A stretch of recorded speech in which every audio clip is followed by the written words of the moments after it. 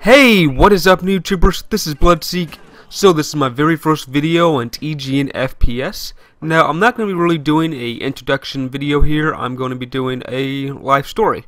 Now, since Halloween is coming up in a couple of days, I was like, let's do a really spooky, scary story for you guys. Now, this takes place about 3 or 4 years ago, back when me and my friends went to a haunted house. Now, the haunted house wasn't the part that was really scary. It was what's going on behind me in the haunted house. So basically it started off, me and my friends are just walking around, just looking around at looking at all the shows, all the venues and all that stuff. So me and my friends go to our first haunted house. There was 3 in this park. So, we're standing in line, we're talking, yada yada yada. And I'm talking to my friends, and one of my friends is talking to this chick and this guy that's right behind us. And we're sitting there talking for about 30 minutes, and we go into the haunted house. And right before we do, my friend Mark goes, "Hey guys, do you mind if they come with us?" The boy and the girl. And we're like, "Oh, cool, yeah, that's cool. They can come. Kind of weird that these 2 people are coming with us, when you're in a haunted house, you want less people because it's more scary, and more people it ruins a haunted house. Everybody knows that has been to a haunted house. So we walk in, first my friend Jason, then my friend Courtney, then me, and then the guy, and then the chick, and then my friend Mark. Mark was in the back. So we were walking out for the first 5 minutes, and it gets pitch black. And you can't see anything. You're like, oh no, man, I'm going to run into a wall. So you're kind of scared, like, okay, you walk and make sure you don't run into a wall. And then the guy behind me puts his hand on my shoulder. And I was like, whoa, okay. It's dark in here, so that's okay. I'm kind of holding on to Courtney's hoodie right now, so it's okay that he's grabbing onto me as long as it's not in some weird, perverted way. So as we kept on walking, there was more light, but he was still, sometimes he still put his hand on my shoulder, or if he got scared, he would jump up against me, and I was starting to get really freaked out about this guy. And I was like, man, what's with this dude?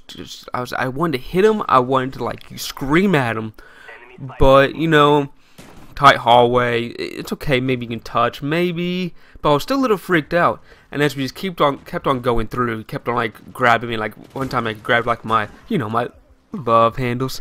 He grabbed onto those, he grabbed on to my shoulder, my arm, and I'm like, okay, this is really creepy. And I was like, okay, I'm about to say something. So again, I was able to get away from him for a while. I went up to the front of the line, and I kept on walking a bit for another 30 minutes. Kept on going through the haunted house. I had no problem. I was hearing the girl talk, and my friends talking in the back, so I was no longer scared. But then somehow again, that same guy got behind me, and again he started putting his hands on me. And I was like, okay, I'm gonna speak to Courtney and get her behind me, so this guy cannot do anything. Can't keep on touching me. And so I finally get him away from me and closer to Courtney in this big haunted room. With all these little gravestones, and all these little guys were popping out of the graves, or they'll be running around into a grave and pop out another one.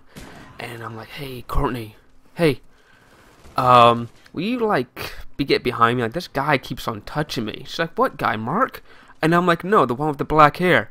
And she was like, Kevin, that is so wrong. That's a chick. That's not a man. I was like, oh, thank God. So to end the story, I got laid that night. Alright, now I got one more quick spooky story for you guys. Now this story also takes place in a haunted house. This was actually 1 year before this happened.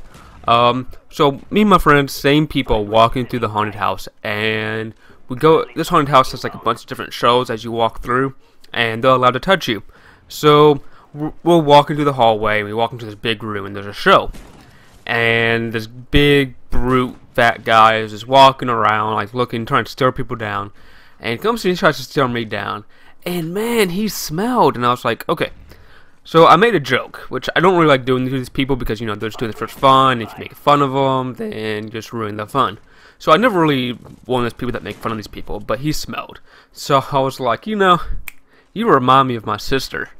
And apparently that was like the bad thing to say, because right then he just picks me up and he throws me down on the table. And the guy that's doing the show lifts up my shirt. And these two boys, probably about 13 years old, come up and they start like it's like patty caking on my my belly, and they start grabbing my belly and all this stuff. And one guy, the happy trail that's like right under your belly button, well, he started rubbing his finger on that hair right there.